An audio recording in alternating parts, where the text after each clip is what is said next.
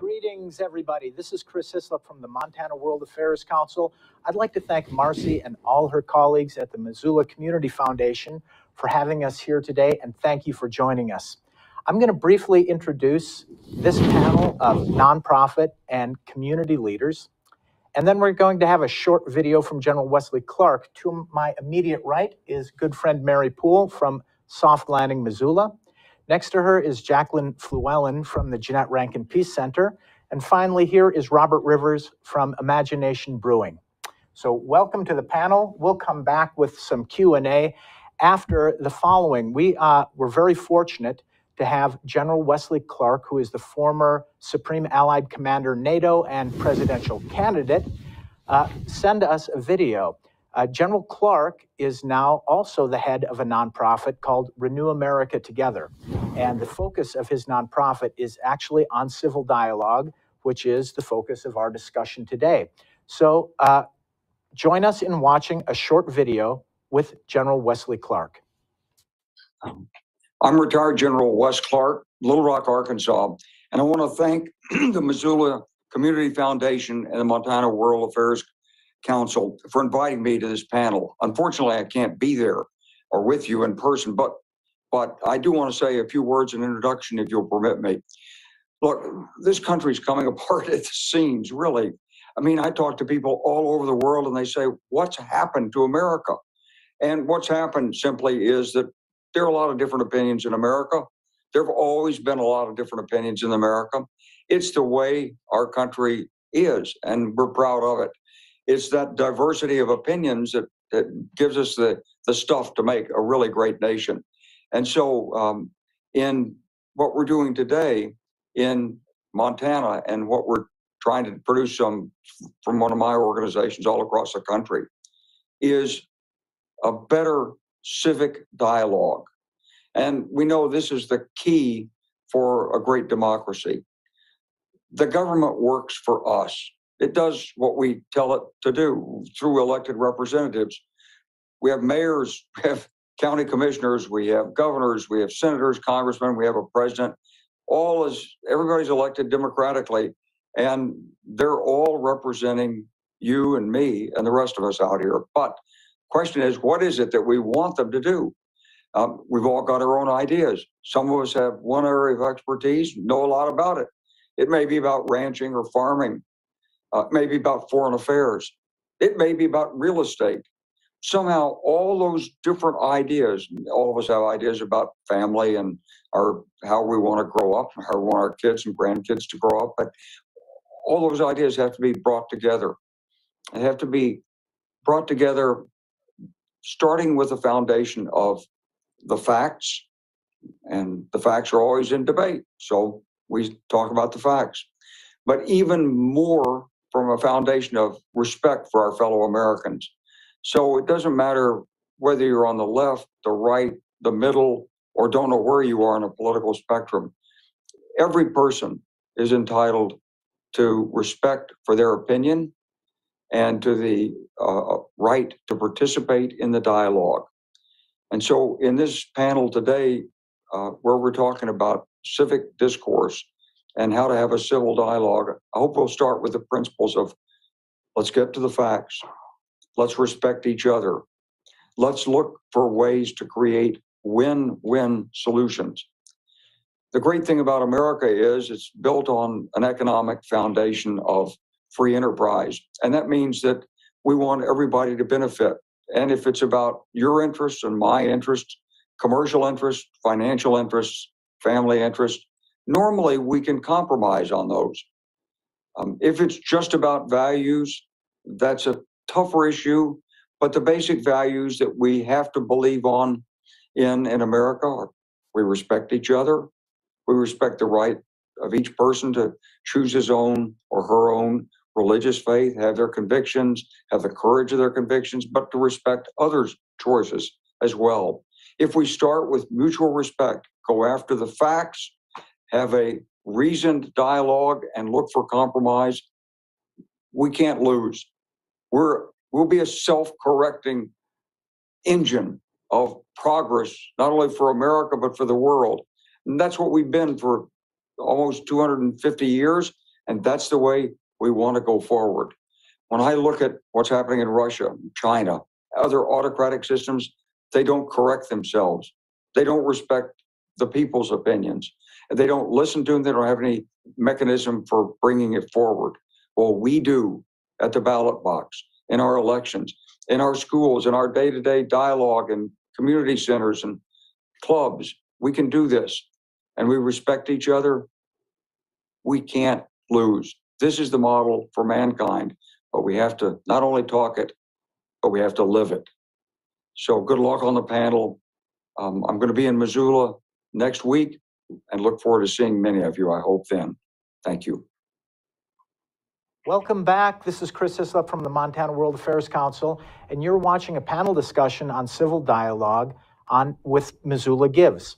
Now, we'd like to thank General Wesley Clark, whom you just saw, who is the leader of his own nonprofit called Renew America Together, whose focus is, in fact, civil dialogue. So with our panel here, we'd like to kick it off by trying to understand exactly what are we talking about when we say civil dialogue. So I'm going to ask our panelists here to introduce themselves briefly and then answer the question, what is civil dialogue within your organizations? And how does this align with your work and your goals? Over to you, Mary. Thanks, Chris. Thank you, Missoula Gives. Thanks for having me here on this panel.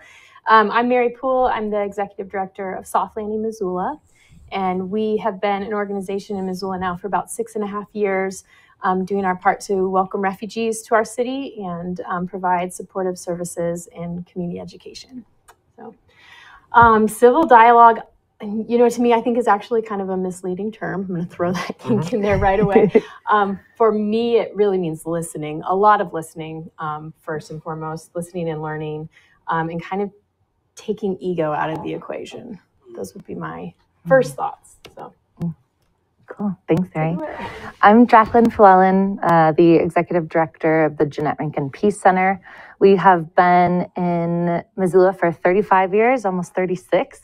You might know us by the big peace sign, which if you haven't come to check out, please do. It's behind our building over on Higgins Street. We have a fair trade store in the front too, where you can ethically purchase something and feel good about it. And over the years, we've done a lot of different things in the community around social justice and nonviolence, environmental sustainability.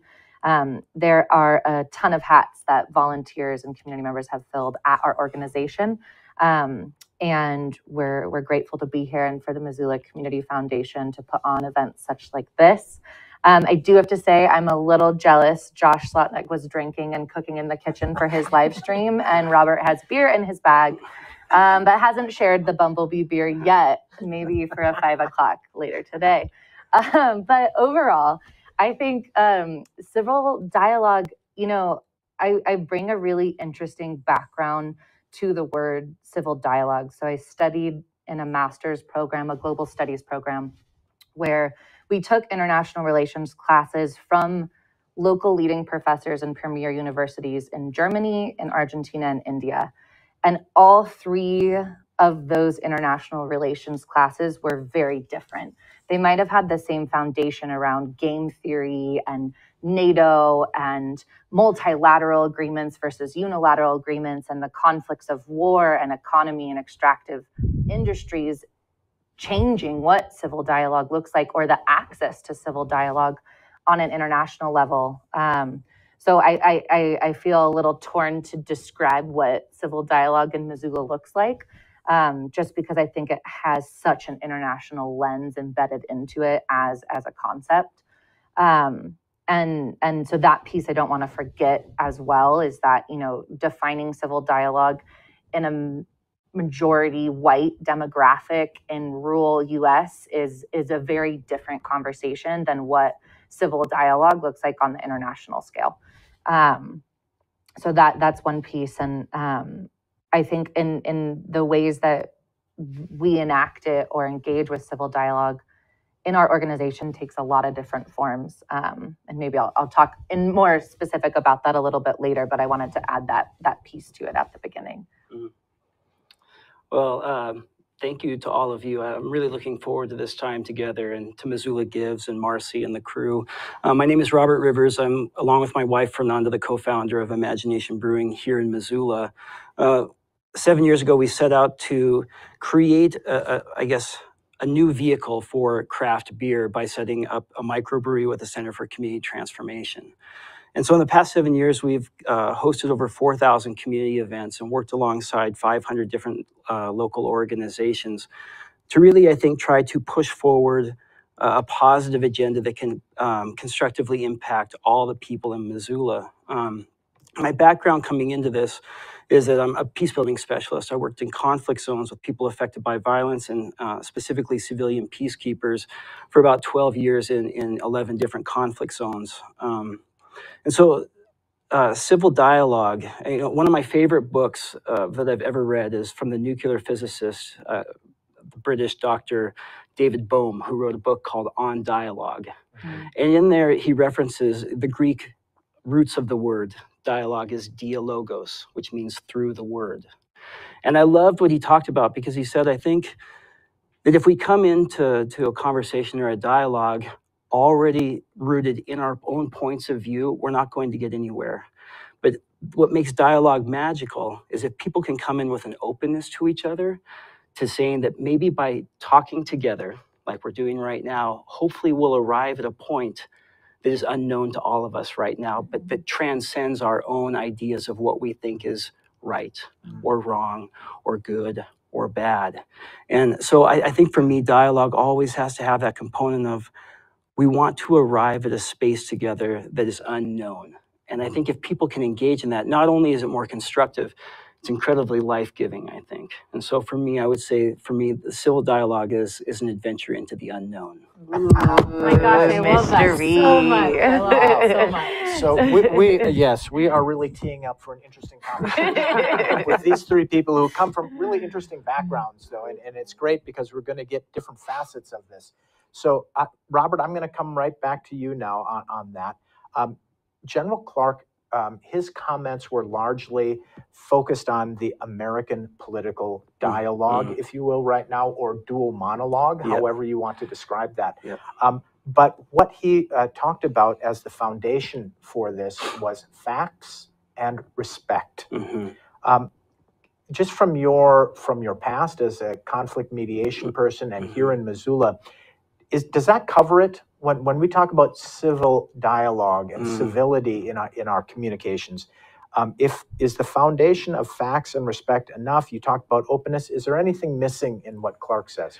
Yeah, I love it that you said dual monologue, because I think for me, the actual root of true civil dialogue actually, I think, goes the foundation to the respect. For me, I think comes on at a consciousness level.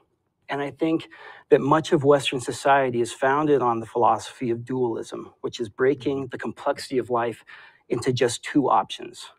And what oftentimes follows that is Manichaeistic thought, which not only are you taking the two, but one becomes good and one becomes evil. And I think for me, the roots of dialogue go, in order to, I think, have respect for the person sitting across from you, you have to come from a consciousness level that sees the humanity before the political views.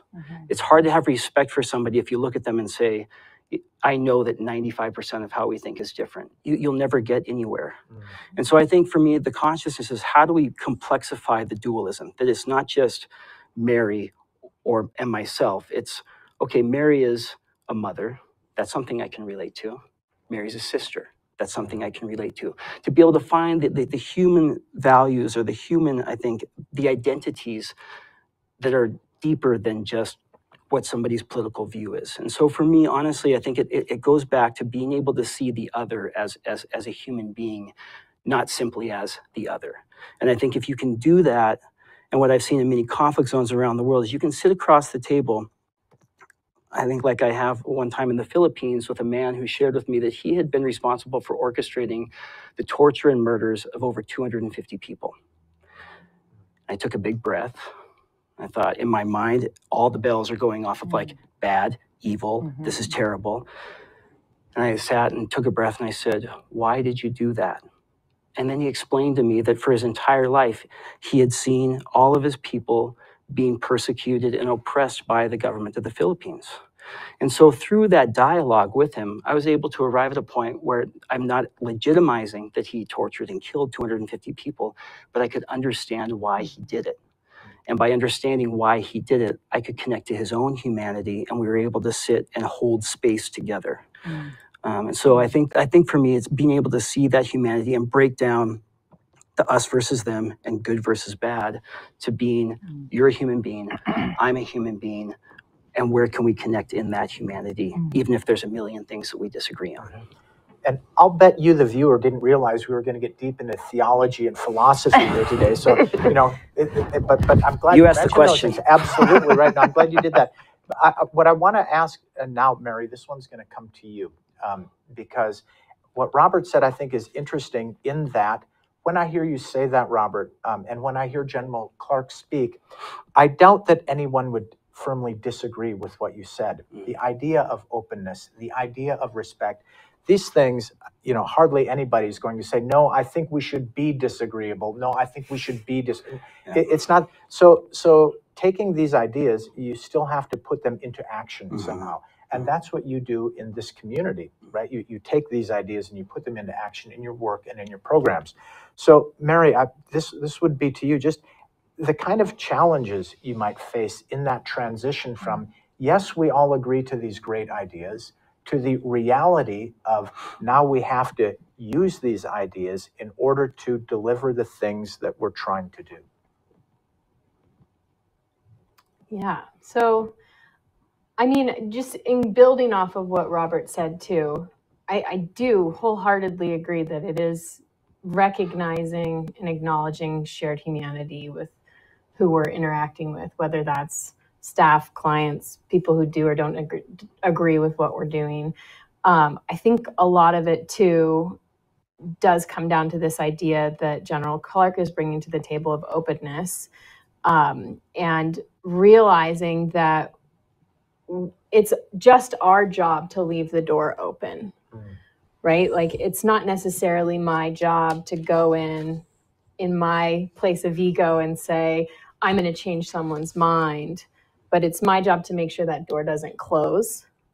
And to do that in a way where we're recognizing shared humanity, where we're understanding our values through storytelling and allowing the other person to tell their story to you in order that you find that shared humanity. And that door stays like this, and respect is built. Respect that wasn't there in the beginning is built. The world then comes behind you and creates the relationships that need to be built. It's not necessarily your job in the forefront to say, I will make you agree with me and I will make you like this person and believe this and do this, but it's my job just to make sure that door doesn't shut so that the world then can come behind and do its work. Yeah. I think what you say there, Mary, it just strikes me as when we are talking about the current situation in American society and the polemic and the very difficult dialogue we're having, we sometimes assume that our superior logic can overwhelm somebody else and say, see, I'm telling you the way it is, and therefore it is that way. But without, as Robert said, openness, and Mary, it's a great analogy, kind of keeping the door open so that we can have space for these kinds of dialogues.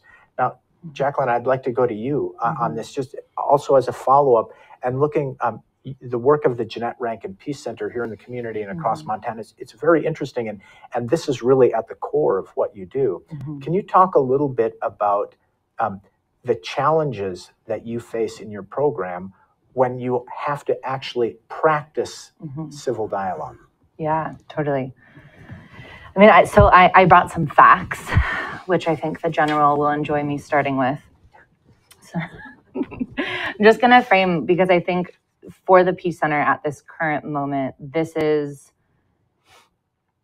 the most challenging conversations that we're having with our members, with the community. And what I mean by challenging is uncomfortable, is tough, is requiring of self-reflection and openness and assessing things that haven't been done in the past or have hurt or harmed other people. And that's really tough, right? So like in this conversation of civil dialogue. Like, I loved your example, Robert, where there's humanity in both, right? But it requires a really deep listening to the experience of the person across from you to know where their pain is coming from. And I want to just, I mean, yesterday, May 5th, missing and murdered Indigenous women, girls, relatives, Two-Spirit folks yesterday. I hope some of you attended, went to the Oval, or you go to the Indigenous Film Festival this weekend. There was an art show as well. And I just want to start with some of those facts because I think they're incredibly important to the dialogue that's happening in Missoula and specifically at the Peace Center. So Indigenous women are 10 times more likely to be murdered than the national average woman, 10 times more likely. Homicide is the third highest case of death for girls between the ages of 10 and 24 years old for Indigenous women. The oil boom, extractive economies, and climate change are all wrapped into the MMIR, Missing and Murdered Indigenous Relatives movement. We are sitting on stolen land that was taken brutally 500 years ago, that was then written into law and legislation. So when we talk about civil dialogue and in the US context, I don't see how it could not include the Indigenous perspective. And for so many centuries, I really feel like it hasn't. And there's this line that I read on this Instagram post yesterday that said, ending the crisis of missing, murdered Indigenous women, girls, and Two-Spirit people requires ending the era of fossil fuels. And I really think there's something in that this core of oil and colonization and capitalism have continued for centuries to violate the rights of the people whose land this is. And so for me, locally, our civil dialogue at the Jeannette Rankin Peace Center must include that, needs to include that. And we've been doing some really great work. We're just at the beginning. And it's a little, you know, we're pushing up against some edges. There are some people that are a little uncomfortable with it, that think, oh, you know, Jacqueline's coming in and saying Jeannette Rankin's bad. Well, she voted for the white women's vote. Fact, you know, that we can have this dialogue and also move into today's world where we're talking about representation, and with Indigenous women having a 10 times higher rate of murder than any other demographic. That should be a topic of conversation. We're in Montana. This is happening here in our state. The extractive economies on the reservations, this is happening here. One of our board members, 2 of their relatives have gone missing in the past 2 months, 2. And so even though it's uncomfortable and hard to accept, I think creating more accessible spaces, like art spaces, creating more community programs, supporting All Nations, supporting the Human Trafficking Task Force, supporting the organizations that are already on the ground doing this work, uplifting them, and talking with our own boards, talking with our own members, talking with those people that come in the store and are like, well, why are you focusing on this? Because we need to, even if it's something we haven't done historically. Yeah. Thanks a lot, Jacqueline, for also bringing in that perspective. It's a really important part of this discussion. And I think not just listening to whether it is a Native community or other communities that we are all a part of or touching, that we're not just listening, but we're learning from, actually. We have a lot to learn from everybody in our community. So I'm sure we're going to swing back on that one. But I wanted to take just a little bit of what you said there, and I'm going to put this to all 3 of you, this next question. Robert, I'll start with you. We can generally agree, and we have some ways of doing this in our work, but to what end are we doing this exactly? You know, just looking at your own work and in your own organizations, to what end do you see this kind of civil and respectful dialogue? I mean, past the kind of obvious or the self-evident end of this, of you know, having good relations, but there must be something that maybe you're trying to achieve, whether that's difficult or easy, I don't know. But Robert, could you say a few words on that? Yeah. Yeah, thank you, Jacqueline, for bringing in, I think, the voices that have been marginalized by the mainstream of our society. I think unless we do that, then there's no sustainable peace, right? I guess for me, if you go in the brewery, oftentimes people go and first thing you do is order a beer, but above the beer list, we have a big sign that says, "We are because of each other." It's the Bantu philosophy from the people of East and Southern Africa. And I think for me, that is the end goal for me, that we can live in a world where we are because of each other, that we can look at each other and say, I am because you are who you are. You are because of me. And I think, in order to do that, I was thinking as you were talking, there's a time I did a training in South Sudan for civilian peacekeepers. Got off the plane and talked to the organization, and they said, well, we've kind of got a doozy for you this year. And I said, what's going on? I said, well, you're going to be training people, and in this group will be 3 different tribes who are killing each other right now in one part of the country, and they hate each other. And this is going to be the first time that they're ever in a space together. So I thought, all right, deep breath. And I sat down and, gathered the group, and they all sat in their tribes. And it was extremely tense. And we had to talk through a lot of the reasons of why the killing was happening and why the division in the tribes. And I think what we found is by simply sharing a safe space, leaving that door open, as you say, I think what we were able to find is after 10 days, all of a sudden, people start sitting intertribally. And at the end of it, I had one guy stand up and he said, I didn't think that it was possible to actually get along with somebody from this other tribe, much less look at them and say, we're on the same team.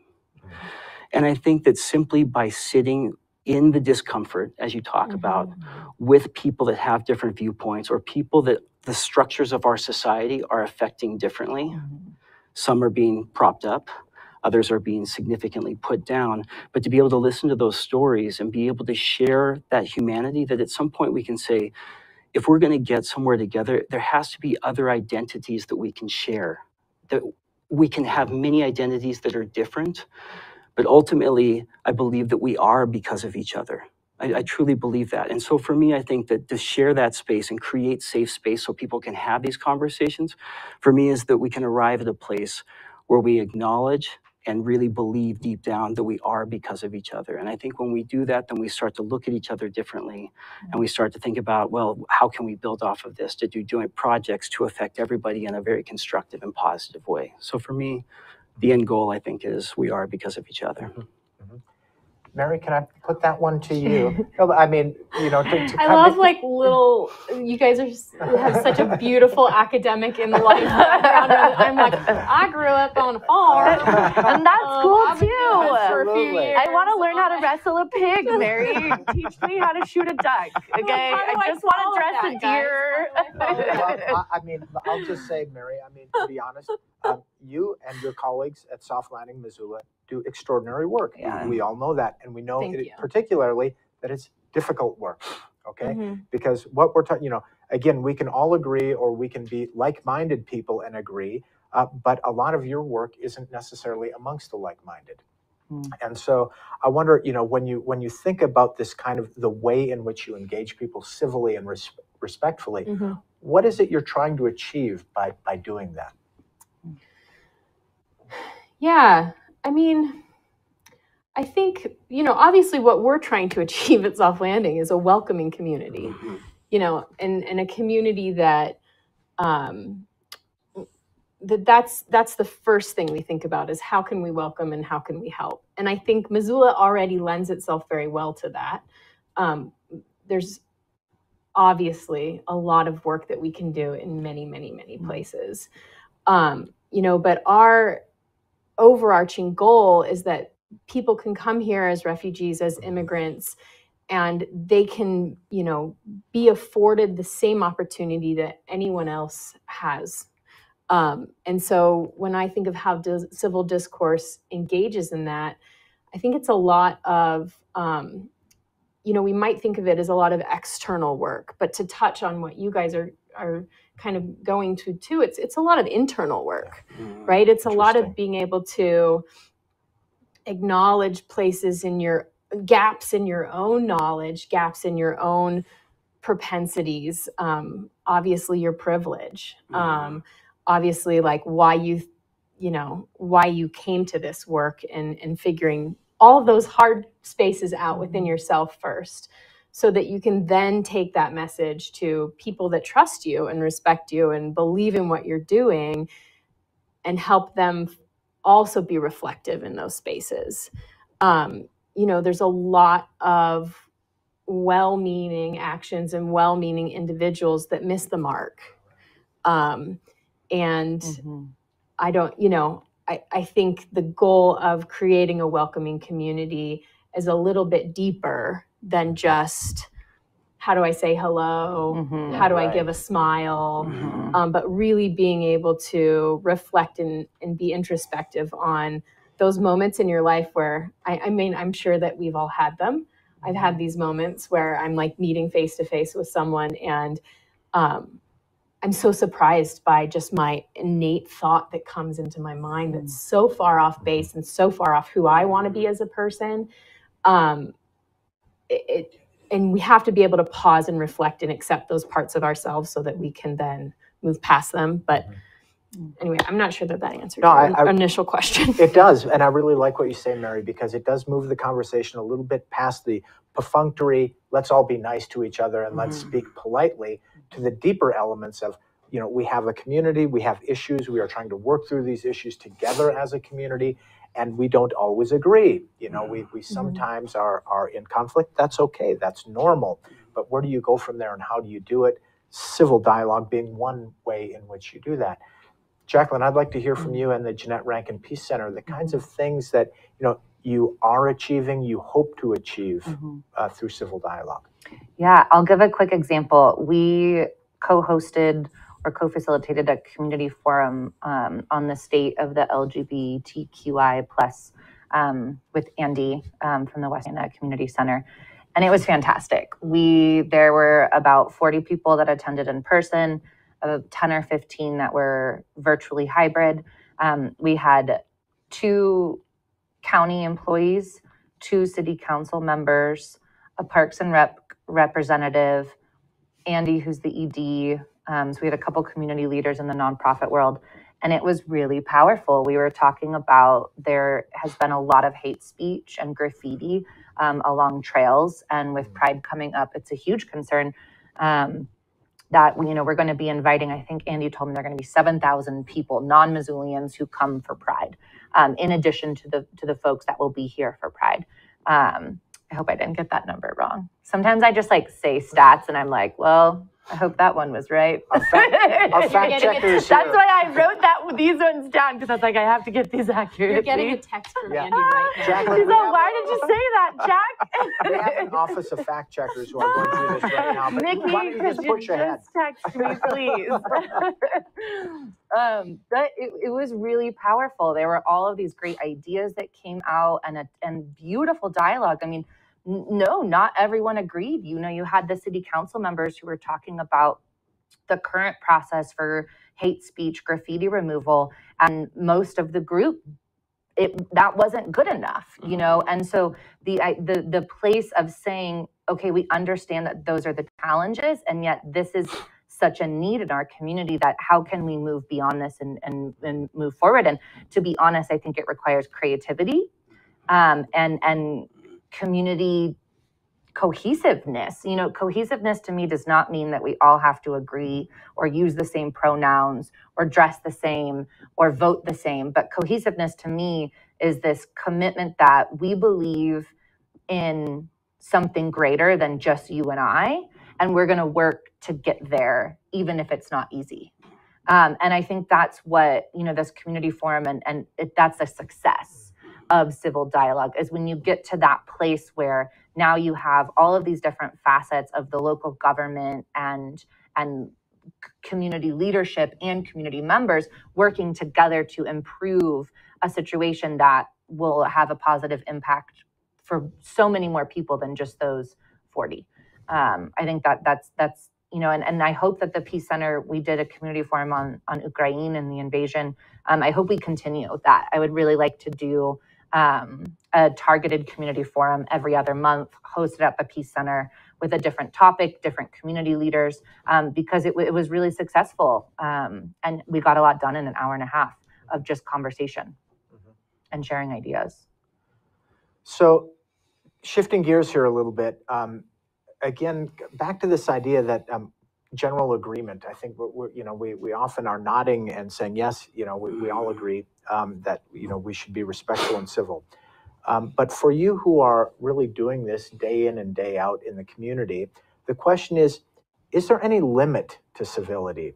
Are there times, are there situations that you might share where you'd say, look, this can only go so far, being nice and respectful, understanding, has to stop at a certain point, or maybe it doesn't. But I'd just be interested to hear your views if there is something. So Robert, how about over to you?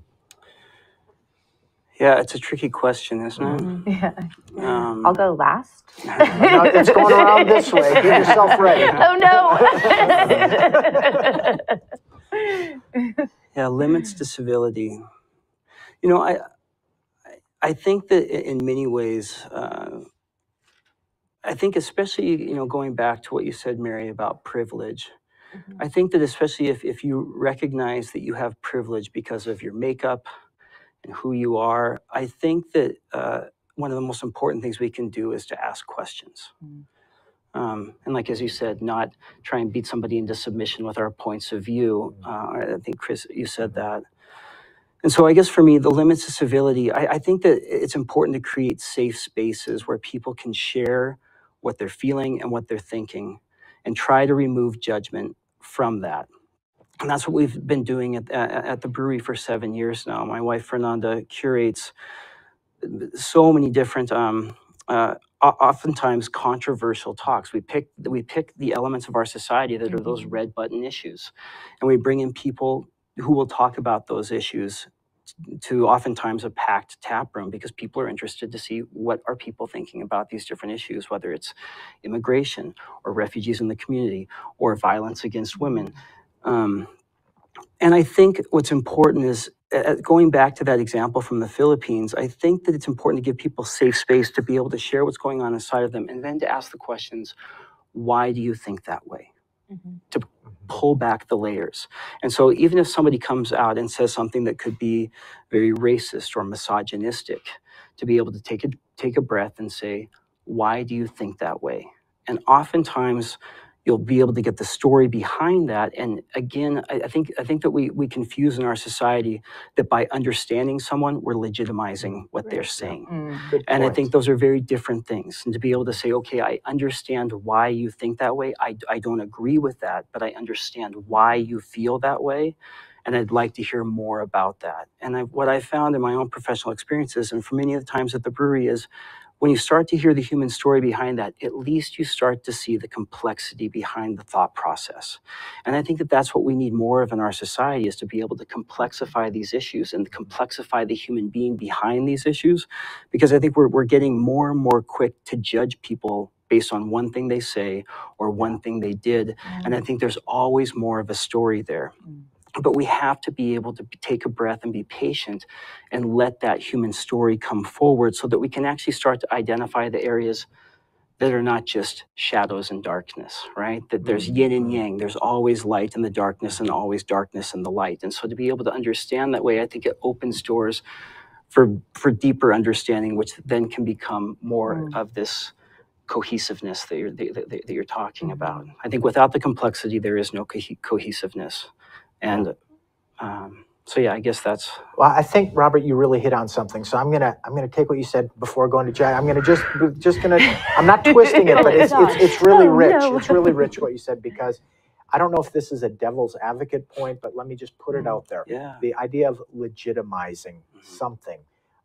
Oftentimes when people are talking civil dialogue, they move to issues within our society and our communities, which are the most difficult: racism, inequality, and there are those whom we may have an opinion that that person or that place is a racist place. That might be an opinion that we share.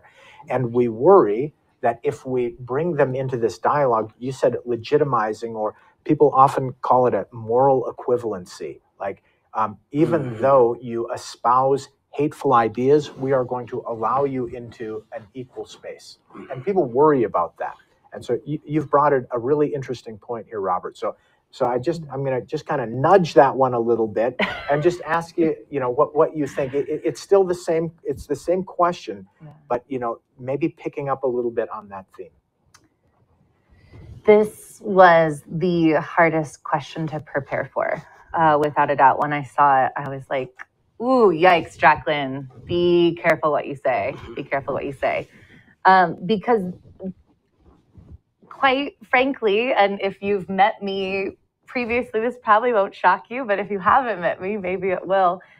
There are times when I do feel like physically protecting myself is important.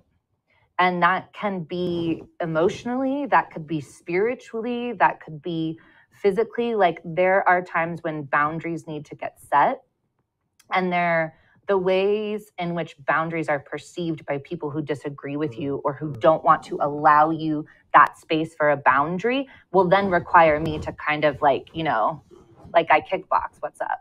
And I'm not really doing that. Like, I've never, maybe I've said that once in my life, but that's kind of like, I have to. I've learned that with the violences that I've faced, with the violences that I've heard, there is this bit of self-protection and also protection of marginalized communities that feels really core and central into who I am. So when I'm sitting in a group talking about anti-racism, and there is a white woman who says something that I know hurts the non-white people in the group who I'm friends with, I get a little heated.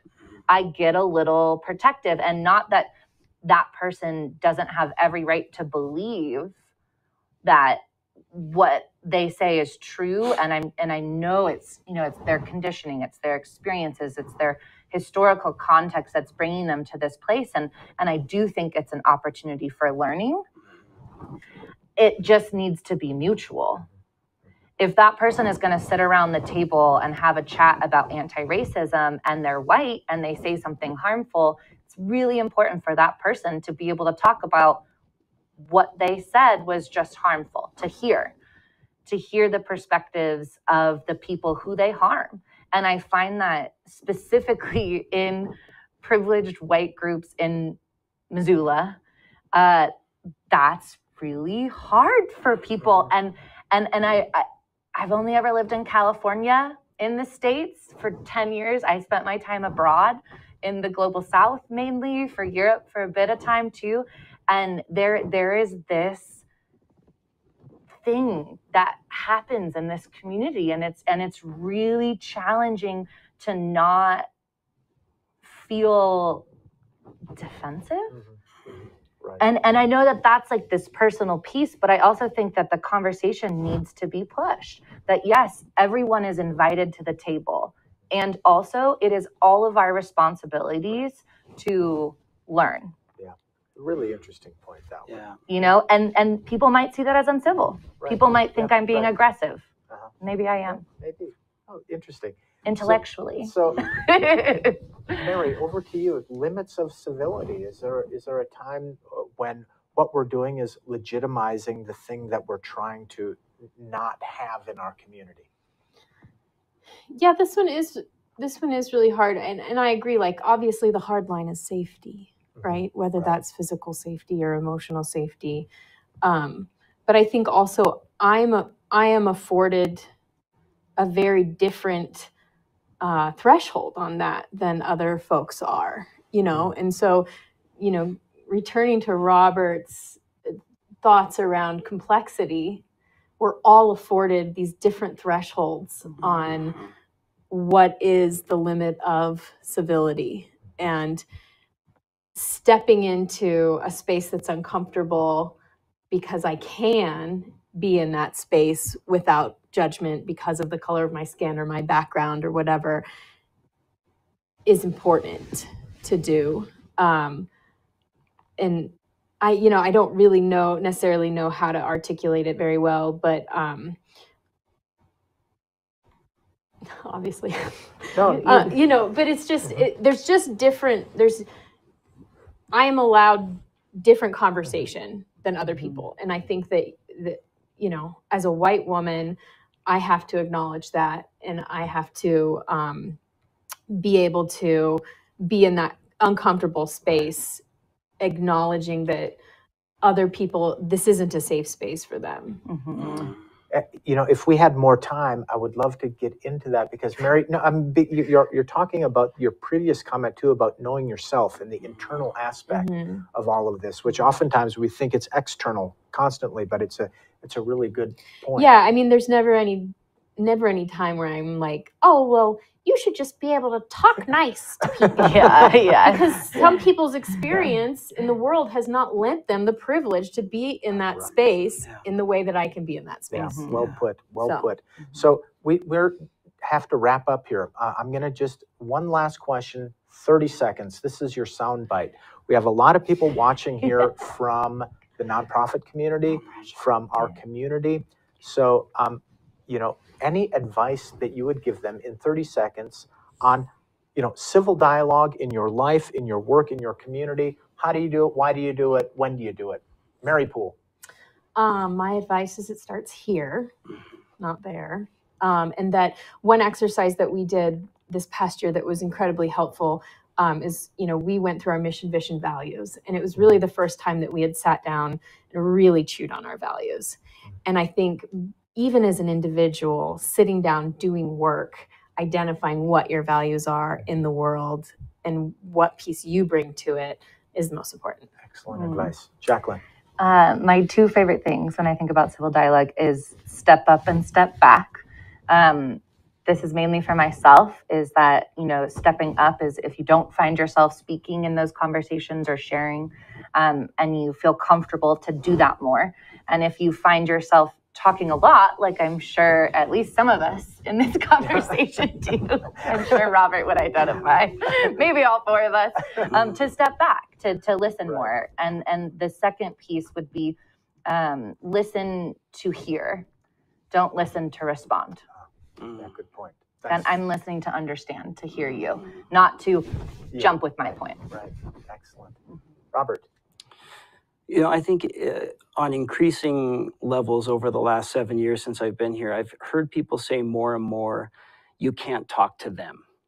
Yeah.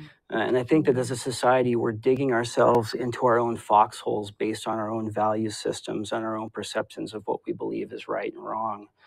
And I think that, people think that empathy is something that we come into the world with. It's not. Sympathy is something we come into the world with. We can easily relate to people when they have the same human experience as ourselves. But empathy really requires, the Atticus Finch of getting underneath somebody's skin and walking around for a while. And I think that the more we can do that, especially with people who have different value systems and perceptions and beliefs than ourselves, that's where I think we can build a society where we can come together. And so, for me, I would just say, I really piggyback on what both of you have said, but honestly, it's like, take time to listen, take time to be underneath the skin of the other persons. And I think have that be the starting point for potential civil dialogue, not the preconceived judgments that you come into the space with. Thank you so much. A fascinating discussion. Maybe we'll just hang out. We'll open Robert's beers and we'll continue on. But let me just say a sincere thanks to Mary Poole from Soft Landing, Missoula, Jacqueline Flewellen from the Jeannette Rankin Peace Center, and Robert Rivers from Imagine Nation Brewing. Three nonprofit leaders, our community leaders who shared their views on civil dialogue. Let's also thank the Missoula Community Foundation and ask everybody who's watching this, get out there for Missoula Gives. Here are some great organizations. There are so many more in our community. Thank you all so much. Thank you. Be well. Bye-bye.